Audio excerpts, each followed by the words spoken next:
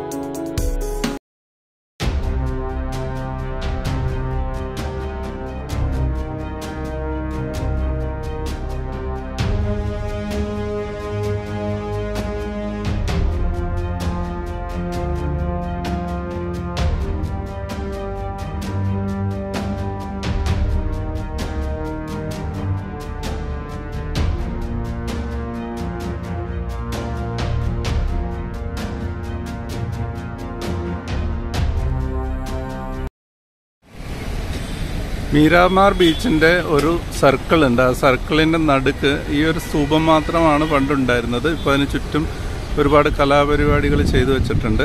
ആ കൂട്ടത്തിലാണ് ഈ പീരങ്കി സ്ഥാപിച്ചിരിക്കുന്നത്.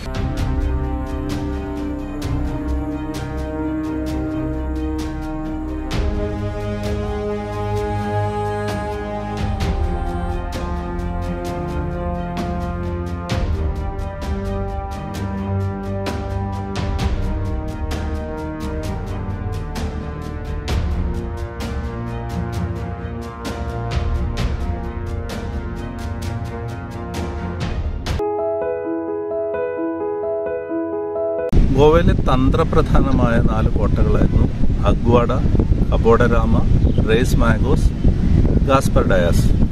അതിൽ ഗാസ്പർ ഡയാസ് ഇന്ന് ഇല്ല. അറബിക്കടലിൽ നിന്ന് മണ്ടോവി തുറമുഖത്തേക്ക് കടന്നു വരുമ്പോൾ, അല്ലെങ്കിൽ മണ്ടോവി നദിയിലേക്ക് കയറി വരുമ്പോൾ തന്നെ ഒരു വശത്ത് അഗ്വാഡ, മറുവശത്ത് കബോഡരാമ. വീണ്ടും നദിക്കുള്ളിലേക്ക് കടന്നു കഴിഞ്ഞാൽ ഒരു വശത്ത് ഗാസ്പർ ഡയാസ്, മറുവശത്ത് റേസ് മാഗോസ്. അതിൽ ഗാസ്പർ ഡയാസ് ഇന്ന് ഇല്ല, പക്ഷെ അതിൻ്റെ ഏകദേശ ചില സ്ഥാനം കണക്കാക്കി വെച്ചിട്ടുണ്ട്. അതെങ്ങനെയാന്ന് വെച്ചാൽ, മീരാമാർ ബീച്ചിന് സമീപം ചില പ്രദേശങ്ങളിൽ ചില സ്ഥാപനങ്ങൾക്ക് വേണ്ടിയിട്ട് കുഴിയെടുത്തപ്പോൾ അവിടുന്ന് പഴകിയ ചില പീരങ്കികൾ കണ്ടെടുത്തു. അപ്പോൾ ആ പീരങ്കികൾ ഉണ്ടായിരുന്ന ആ ഭാഗത്താണ് ഗാസ്പർ ഡയസ് കോട്ട ഉണ്ടായിരുന്നതെന്ന് അനുമാനിക്കുന്നത്. അത് മീരാമാർ ബീച്ചിന്റെ പരിസരത്താണ്. അതുകൊണ്ട് ഗാസ്പർ ഡയസ് എന്ന കോട്ട ഉള്ളത് മീരാമാറിന്റെ പരിസരത്താണെന്നുള്ള സങ്കല്പമാണ് ഉള്ളത്. ആ കണ്ടെടുത്ത പീരങ്കി മീരാമാർ ബീച്ചിലേക്ക് കടന്നു വരുമ്പോൾ ആരും ശ്രദ്ധിക്കുന്ന ഒരു റൗണ്ട് ബോട്ട് ഉണ്ട്. ആ റൗണ്ട് ബോട്ടിന്റെ നടുക്ക് ആ പീരങ്കി സ്ഥാപിച്ചിട്ടുണ്ട്. അപ്പോൾ ഇനി ഗോവയിലേക്ക് കടന്നു വരുന്നവർ മീരാമാർ ബീച്ചിലേക്ക് വരുമ്പോൾ ആ റൗണ്ട് ബോട്ടും അവിടെ ആ പീരങ്കിയും കാണുമ്പോൾ ഒന്ന് മനസ്സിലാക്കുക, ഗാസ്പർ ഡയസ് എന്ന് പറഞ്ഞ കോട്ട ഈ പരിസരത്ത് എവിടെയോ ഉണ്ടായിരുന്നു.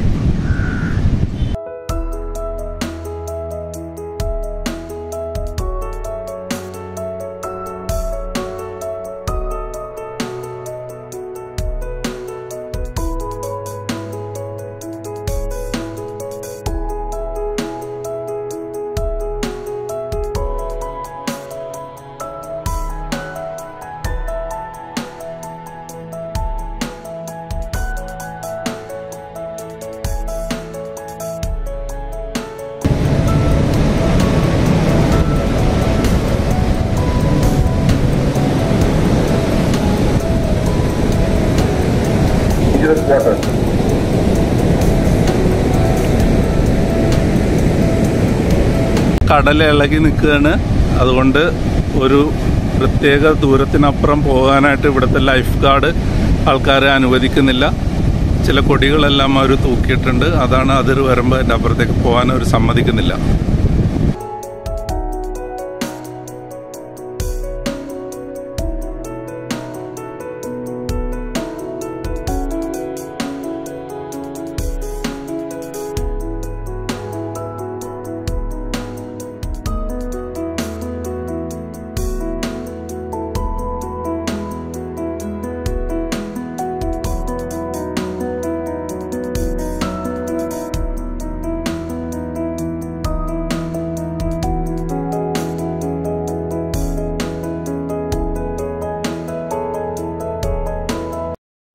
നമ്മൾ ഗാസ്പർ ഡയസിന്റെ അവശിഷ്ടങ്ങൾ കണ്ടു, മീരാമാർ ബീച്ച് കണ്ടു. ഇനി നമ്മൾക്ക് പോകാനുള്ളത് മുൻ ഗോവൻ മുഖ്യമന്ത്രിയായിരുന്ന മനോഹർ പരീക്കറിന്റെ സ്മൃതി മണ്ഡപത്തിലേക്കാണ്.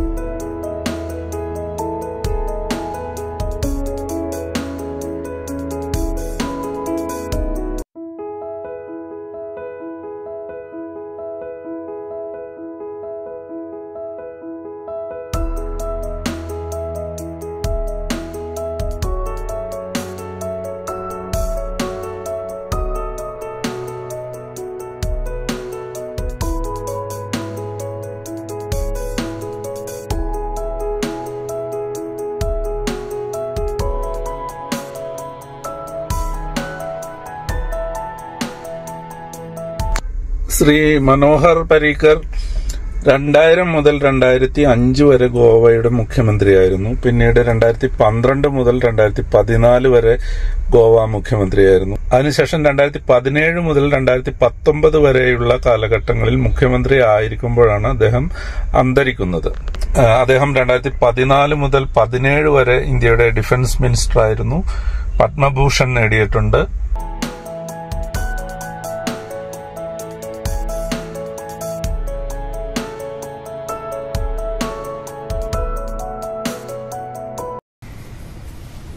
അദ്ദേഹത്തിൻ്റെ രാഷ്ട്രീയ സാമൂഹിക ജീവിതത്തിലെ ഒരുപാട് ദൃശ്യങ്ങൾ, ചിത്രങ്ങൾ ചുമരിൽ പ്രദർശിപ്പിച്ചിട്ടുണ്ട്.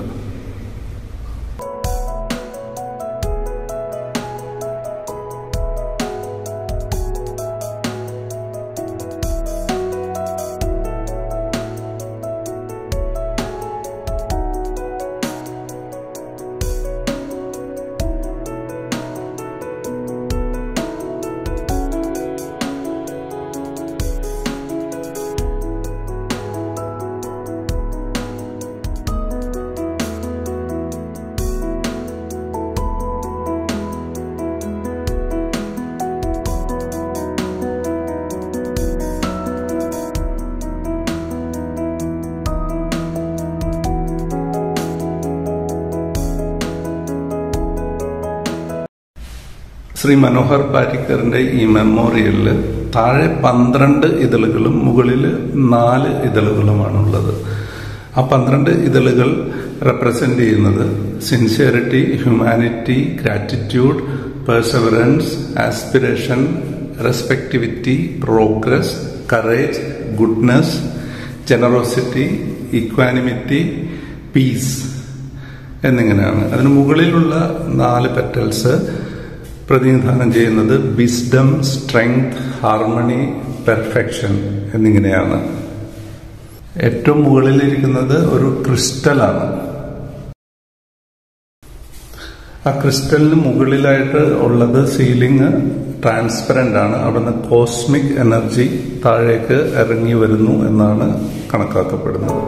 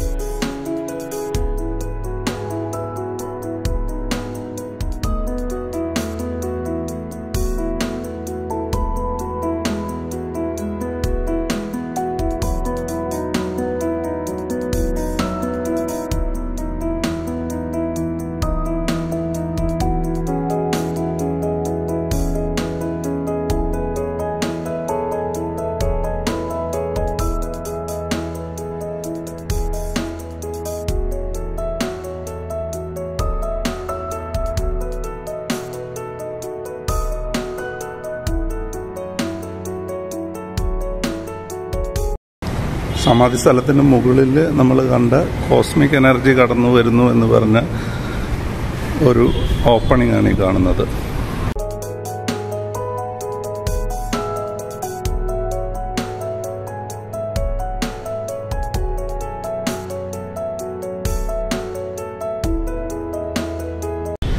മീരാമാർ ബീച്ചിൽ നിന്ന് അധികം ദൂരമില്ല ഡോണാപോളയിലേക്കും രാജ്ഭവനിലേക്കും. അത് മറ്റൊരു എപ്പിസോഡായി പിന്നീട് കാണിക്കാൻ ശ്രമിക്കാം. ഒരുപാട് പ്രത്യേകതകളും ഒരുപാട് വിശേഷങ്ങളും പറയാനുള്ള ഒരു എപ്പിസോഡാണ് ഡോണാപോളയും രാജ്ഭവനും. ഗ്രേറ്റ് ഇന്ത്യൻ എക്സ്പെഡീഷന്റെ മീരാമാർ എപ്പിസോഡ് ഇവിടെ അവസാനിക്കുന്നു. മറ്റൊരു വീഡിയോയുമായി വീണ്ടും കാണാം. അതുവരെയും നന്ദി, നമസ്കാരം.